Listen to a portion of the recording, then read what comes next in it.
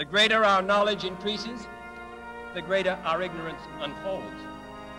Despite the striking fact that most of the scientists that the world has ever known are alive and working today, despite the fact that this nation's own scientific manpower is doubling every 12 years, despite that, the vast stretches of the unknown and the unanswered and the unfinished still far outstrip our collective comprehensions. If this capsule history of our progress teaches us anything, it is that man in his quest for knowledge and progress is determined and cannot be deterred.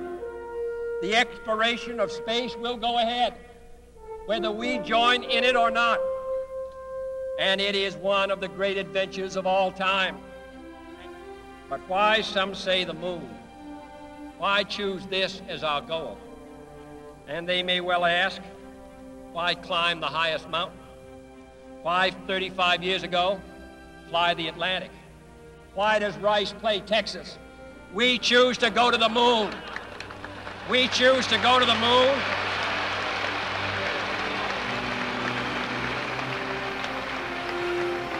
We choose to go to the moon in this decade and do the other things, not because they are easy, but because they are hard.